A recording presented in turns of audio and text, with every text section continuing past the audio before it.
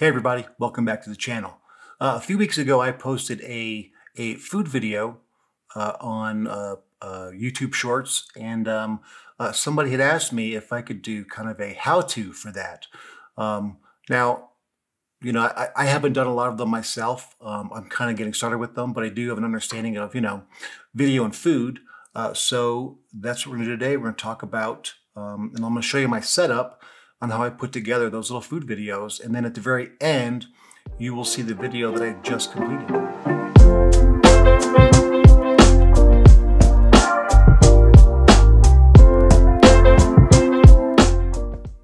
Hey everybody, welcome back to the channel. My name is Chris, and here we talk about food photography. If that's something you're interested in, I'd urge you to subscribe and follow along for more videos. I hope this split screen isn't going to be too distracting for you guys. I thought it might be kind of the best way to set this up, to do a split screen of me kind of explaining kind of what's going on in the part that I filmed. There is no audio for that part, but I'm putting some audio to this part to kind of explain and walk you through kind of my setup. So, like I said earlier, I was asked if I could show how I set up these food videos.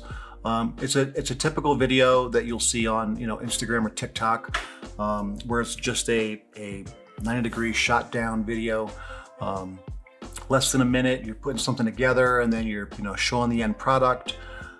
So I've been having some fun working with some of those. I thought they'd be fun for helping grow my Instagram.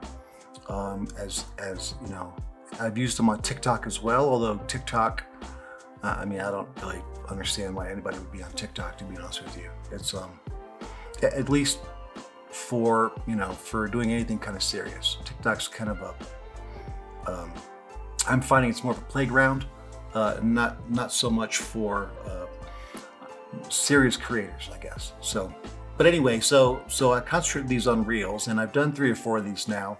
I filmed one a couple days ago, and I filmed myself filming one a couple days ago, and that's what I'm going to walk you through right now, is kind of how I did that. So I'm not going to talk about the editing process on the back end. If you're interested and you want to see how I do that, how I go into my editing software and how I build that video, let me know, and we can I can put together a video for that, and maybe something you'd be interested in seeing. So let me know. But to get started here, I'm just going to kind of run this video on my laptop that I've already kind of finished, and then kind of talk over what I'm doing so that you guys can kind of get an idea of what my setup is, what my thinking is, and why I do some of the things that I do. So, and if you've made these videos and you've got some advice for me, please, I'm all ears. Like I said, I've only made 3 or 4 of these, and I think they've come out pretty well. I like what I've been able to do, but if you can, if you've got some ideas, you've done these and have some suggestions, please, let me know. So,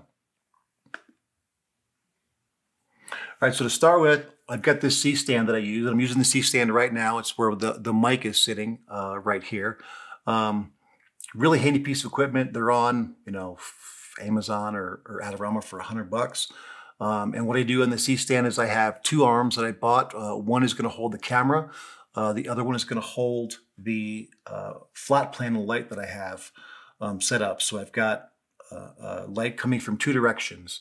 You'll see a little bit later, I've got a softbox, and I've got a light just coming straight in so that I can eliminate as many of the shadows inside the utensils of the pot that I want to.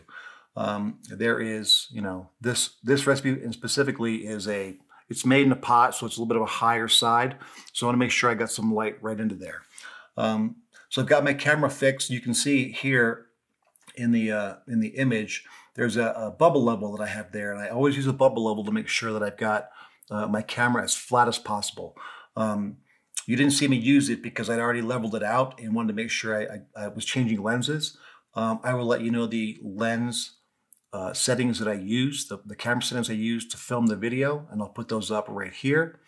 So you get an idea of kind of what I was using. The lens itself is a 24-70 f4. Here I'm bringing in the softbox because I do want to have, an extra soft, pretty light.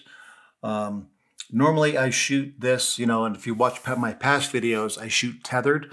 Not easy to do when you're doing video, much easier for photos based on the software that I use. But at this particular point, I didn't have my iPad available to me, so I had to go with the old traditional standing on a step stool and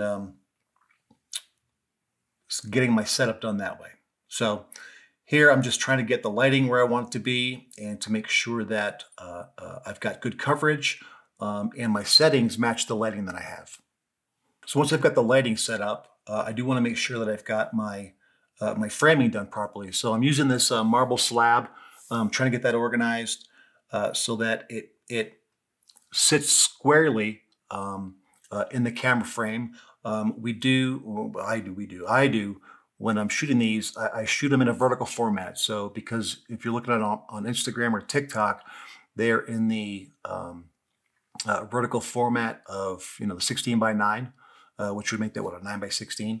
So I set my camera up that way so that I'm not doing that flipping and editing when I get into the post-processing. So I want to make sure that I have everything as even as possible in that frame and not having to worry about moving things around when I get into post. So here comes the pot, and like I said, this recipe is a little bit more of a it's a hot recipe, so I'm cooking this one. Using the pot, you've got much higher sides, and I want to make sure that I've got enough light that gets in there so you can see what's going on. After kind of looking through this this whole setting, I decided I didn't like the way the marble background looked with the camp stove, and I'm using a camp stove to do the cooking part of this, and I didn't like the way it looked, so I figured, I'll just go straight off the white quartz top and do it that way. So now that that quartz top is gone, I kind of have to recenter everything and make sure that that everything is dead center, so that I've got even on both sides, and it looks good in the camera. I don't want it to do that, like I said earlier. I don't want to do that in post. I want to make sure everything looks as good as possible in camera. So now that I like where it's at, I like where the light's at, I like where the framing is at, the pot's in the right place, I'm going to go ahead and get all my ingredients set up. And what I do is I measure everything out. So everything is measured and weighted the way it's supposed to be for the recipe. And I can get started once that's all done. It just makes it easier, makes it faster. So there's not big chunks of time that you're having to edit through. So now that I'm ready to start shooting, I get the light on. Make sure that's all square.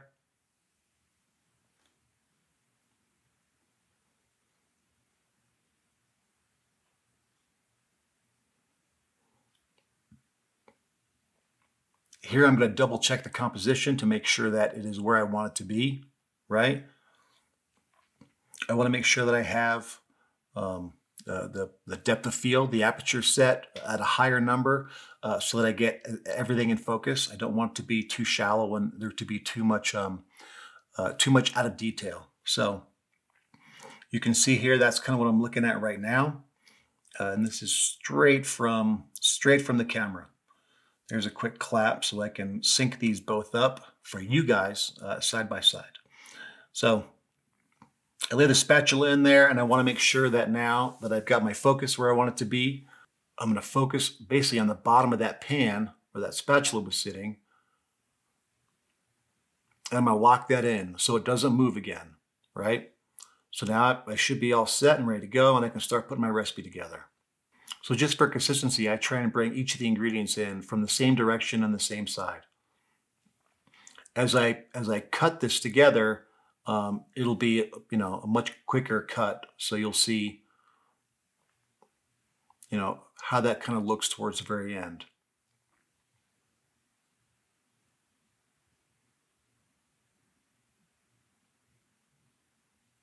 Now that the recipe's mixed, I can turn the little camp stove on. And what I'm making here, just in case you're curious, I'm doing just a Carolina Gold barbecue sauce, just a mustard-based barbecue sauce. Very simple, so good on ribs and pulled pork, things like that. So if you guys want the recipe, when I post the short, I'll have the recipe attached to that short in the description as well. So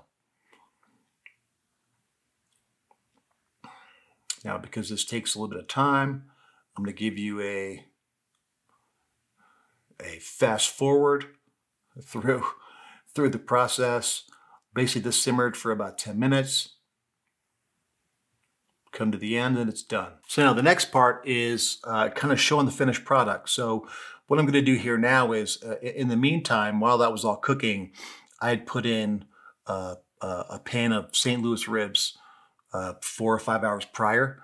So now I'm going to get set up for that final shot, and this one's going to be shot on the 105 lens, and I'll put the settings for what I'm going to do here up as well. But I'm going to shoot this at 120 frames per second because I want to get that nice, pretty slow-mo of me taking a brush and brushing those ribs. So here I'm making sure I got the angles right. I got my tripod set up. I don't have to worry too much about the lighting. I know that I've got a good spread for what I want to see. I don't want to have to worry too much about shadows in this one. So the light coming from all angles is going to be great. I want to be able to make sure you can see the video itself. So I'm pulling out the ribs, getting those settled, making sure that we're good to go. They're not quite done at this point yet, but I do want to kind of get them out, brush them, get them set up. And this is going to be my dinner tonight. So I do want to make sure that I finish those up and make sure they're cooked properly. So like I said, now I've got the set all done, the settings for the camera using the 105. So I can get nice and tight and get a nice macro on there. And I will go ahead and get a beautiful brush of barbecue sauce. 120 frames per second in slow-mo. So in my camera, when I'm doing 120 frames per second, what it does is it crops into 1080p, whereas I normally shoot everything else at 4K. So what I have to do for this in post-processing is basically increase the size. I will, scale this up to 200% just to make sure that it is going to fit the size that I want. Now, the beauty of doing this for the video is this right now is scaled up for you guys, but when I make the video for Instagram, I'm going to make the whole thing in 4K and then scale down to 1080 HD for the video. So that's pretty much it. That's the setup itself. That's kind of how I put it all together. I'm going to show you now. Here is the final edited video of all the stuff you just watched me film.